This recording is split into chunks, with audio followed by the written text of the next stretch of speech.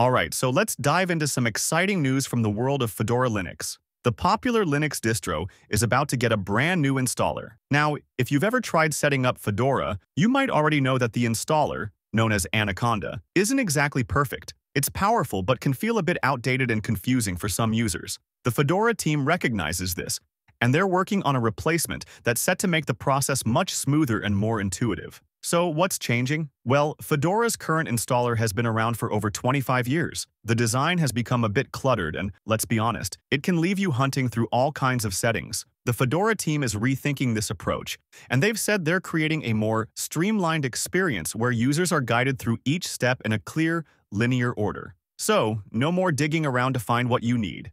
Everything will be straightforward. Now, the new installer is actually organized around 4 main tasks that cover what most people need: using the entire drive for a fresh installation, sharing the drive with another operating system for dual booting, reinstalling Fedora, and creating custom partitions. And this update isn't just for looks. The Fedora team also included easier dual boot and reinstall options, making things much simpler for users who want to tweak their setups without starting from scratch.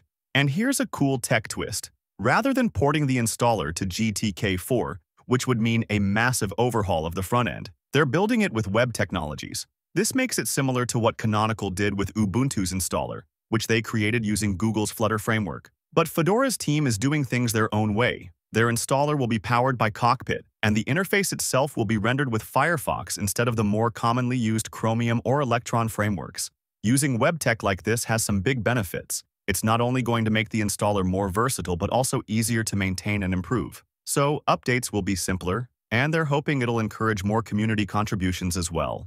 There are also a few extra improvements in the works, like better support for mobile screens, a log viewer, and enhanced light and dark modes. Right now, the new installer is still in testing, so you won't find it on regular downloads just yet. It's expected to make its first big appearance on Fedora Workstation Live Images, and once it's fully refined, it'll eventually roll out to other desktop installations as well. If all goes as planned, it should be available with Fedora Linux 42. So, whether you're a Fedora veteran or just curious about trying it, this new installer could make a real difference in the experience.